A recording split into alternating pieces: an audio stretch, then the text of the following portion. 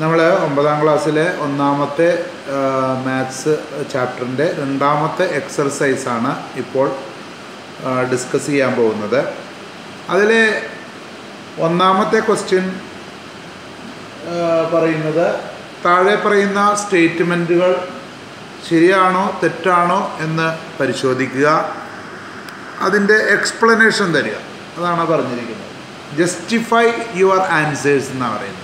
അപ്പോൾ താഴെ പറയുന്ന സ്റ്റേറ്റ്മെൻറ്റുകൾ ശരിയാണോ തെറ്റാണോ എന്ന് പരിശോധിക്കണം, എന്നിട്ട് അതിന് ഒരു ജസ്റ്റിഫിക്കേഷൻ കൊടുക്കണം. ജസ്റ്റിഫിക്കേഷൻ എന്ന വാക്കുകൊണ്ട് ഉദ്ദേശിക്കുന്നത് അതിനകത്ത് നമുക്ക് എന്തെങ്കിലും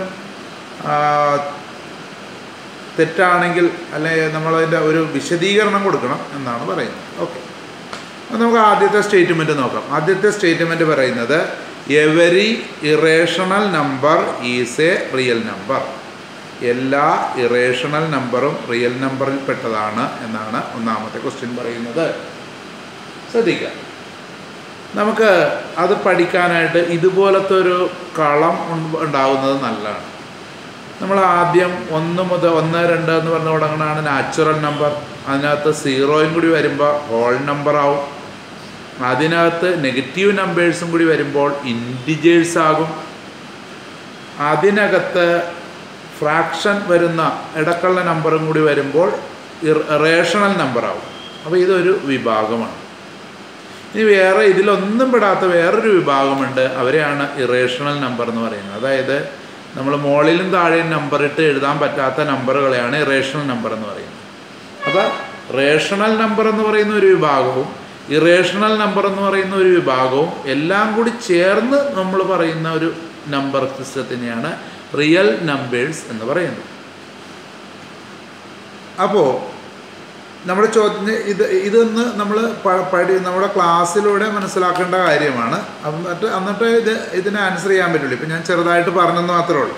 അപ്പോൾ എല്ലാ ഇറേഷണൽ നമ്പറും റിയൽ നമ്പറിൽ പെട്ടതാണോ? യെസ്, റിയൽ നമ്പർ എന്ന് പറയുന്ന ഹെഡിങ്ങിൻ്റെ താഴെ വരുന്നതാണ് റേഷണൽ നമ്പറും. ഇറേഷണൽ നമ്പർ ക്യൂ എന്ന് പറയുന്ന ലെറ്റർ കൊണ്ടാണ് നമ്മൾ റെപ്രസെൻ്റ് ചെയ്യുന്നതെന്ന് മാത്രം. റേഷണൽ നമ്പറും റിയൽ നമ്പറിൽപ്പെട്ട ആളുകൾ തന്നെയാണ്. അപ്പോൾ എല്ലാ ഇറേഷണൽ നമ്പറും റിയൽ നമ്പറാണ്. തിരിച്ചു പറയാമോ? എല്ലാ റിയൽ നമ്പറും ഇറേഷണൽ നമ്പറാണെന്ന് ചോദിച്ചാൽ അല്ല. റിയൽ നമ്പറിൽ റേഷണൽ നമ്പറും ഉണ്ട്, അപ്പോൾ അത് ഇതിനകത്ത് വരുന്നില്ല. ഓക്കെ, അപ്പോൾ ദിസ് സ്റ്റേറ്റ്മെൻറ്റ് ഈസ് കറക്റ്റ്. അപ്പോൾ അത് ഇങ്ങനെ ഒരു സാധനം വരച്ചു കൊടുക്കുക കുറച്ചുകൂടി എളുപ്പമായിരുന്നെന്ന് എനിക്ക് തോന്നുന്നു. ഇല്ലെങ്കിലും അത് ശരിയാണെന്ന് എഴുതിയാലും നമുക്ക് മാർക്ക് കിട്ടിയേക്കും. ഇനി അടുത്ത രണ്ടാമത്തെ ചോദ്യം, every point on the number line is of the form √m where m is A natural number. Question ഒന്ന് മനസ്സിലാക്കണം. അത് ക്വസ്റ്റ്യൻ ഒന്ന് പറഞ്ഞുതരാം. ഇതാണ് നമ്മുടെ നമ്പർ ലൈൻ. ഇങ്ങോട്ട് -1 ഒക്കെയുള്ള -1, -2 അങ്ങനെയൊക്കെയുള്ള പോയിന്റുകൾ ഉണ്ടാവും. ഇപ്പുറത്തെ സൈഡിലേക്ക് ഇപ്പുറത്തെ പോസിറ്റീവായിട്ടുള്ള നമ്പർ. ഇതിനകത്ത് ഒരുപാട് പോയിന്റ് ഉണ്ട്, ഇഷ്ടംപോലെ. ഇപ്പോൾ ഉദാഹരണത്തിന് ഈ പോയിന്റ് എന്ന് പറഞ്ഞാൽ 0.1/2 ആയിരിക്കും ഈ പോയിന്റ്. അല്ലെങ്കിൽ നമ്മൾ 0.5 എന്ന് പറയുന്നത്. ഈ പോയിന്റ് എന്ന് പറഞ്ഞാൽ 2.5 ആയിരിക്കും. ഇതിനിടക്കൊക്കെ ഒരുപാട് പോയിന്റുകളുണ്ട്. എല്ലാ പോയിന്റിനെയും നമുക്ക് നാച്ചുറൽ നമ്പറിൻ്റെ റൂട്ടായിട്ട് എഴുതാം എന്നാണ് ഇവർ പറയുന്നത്. നമുക്കൊന്ന് പരിശോധിക്കാം. നാച്ചുറൽ നമ്പർ എന്ന് പറഞ്ഞാൽ ഏതാ? 1, 2, 3, 4 ഇങ്ങനെ പോകുന്ന നമ്പറുകളെയാണ് നമ്മൾ നാച്ചുറൽ നമ്പർ എന്ന വാക്കുകൊണ്ട് ഉദ്ദേശിക്കുന്നത്. അപ്പോൾ നാച്ചുറൽ നമ്പറിൻ്റെ റൂട്ട് ഒന്ന് പരിശോധിക്കാം. ഉദാഹരണത്തിന് √1 എടുത്താൽ അതിൻ്റെ ആൻസർ 1.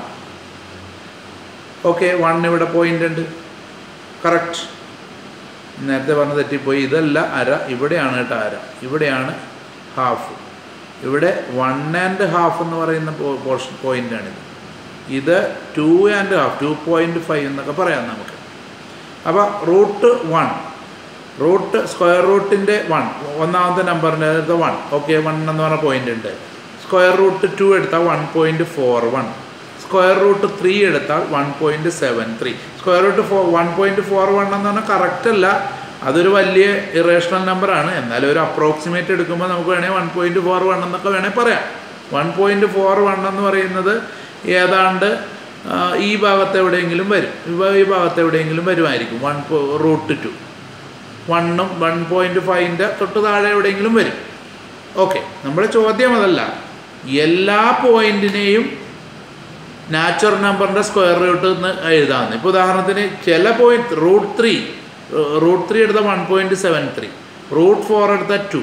അപ്പോൾ എല്ലാ പോയിന്റും കിട്ടും. ഉദാഹരണത്തിന് ഈ പോയിന്റ് ഏത് നമ്പറിൻ്റെ റൂട്ടാണ്? അങ്ങനെ ഒരു നമ്പർ നാച്ചുറൽ നമ്പറിൻ്റെ റൂട്ടില്ല. 1/2 എന്ന് പറയുന്ന ആൻസർ.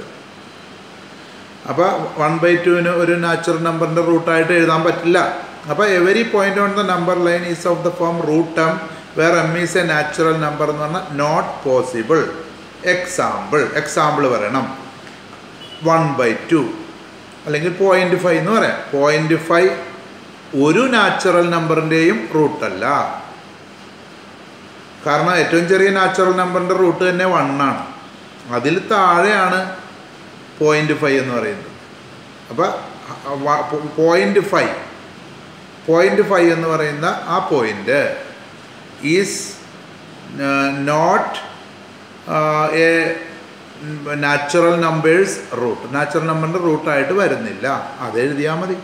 അല്ലെങ്കിൽ ഇത് എഴുതി കഴിഞ്ഞിട്ട് example 0.5 which cannot be represented as a root of a natural number. അപ്പോൾ അവിടെ തീർന്നു. ഓക്കെ, ഇനി വരുന്നത് നമ്മുടെ ഒന്നാമത്തേതിൽ തന്നെ മൂന്നാമത്തെ ചോദ്യം. Every real number is N irrational number.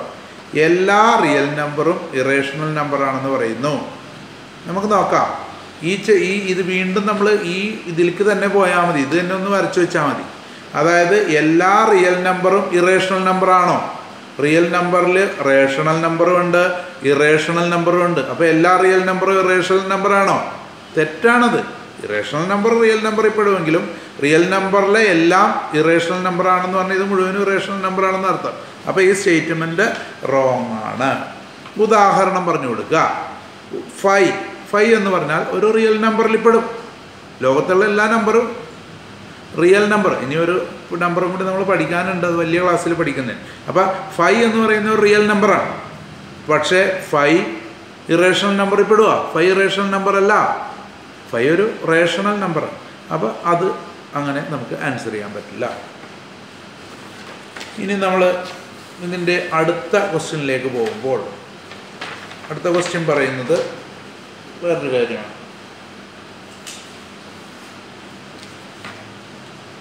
എല്ലാ പോസിറ്റീവ് ഇൻറ്റജേഴ്സിൻ്റെയും സ്ക്വയർ റൂട്ട് ഇറേഷണൽ ആണോ എന്നാണ് ചോദ്യം.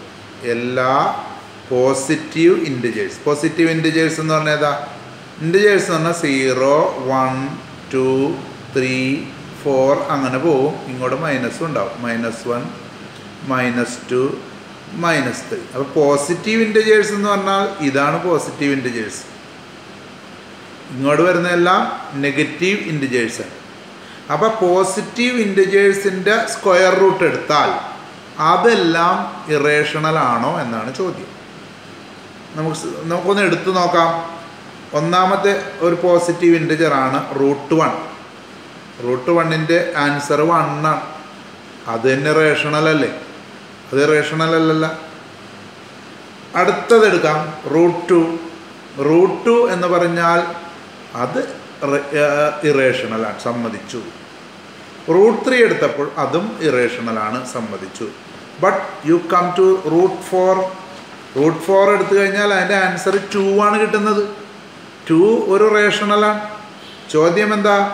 എല്ലാ പോസിറ്റീവ് നമ്പറിൻ്റെ ഇൻറ്റജറിൻ്റെയും റൂട്ട് എടുത്താൽ ഇറേഷണൽ ആയിരിക്കുമോ?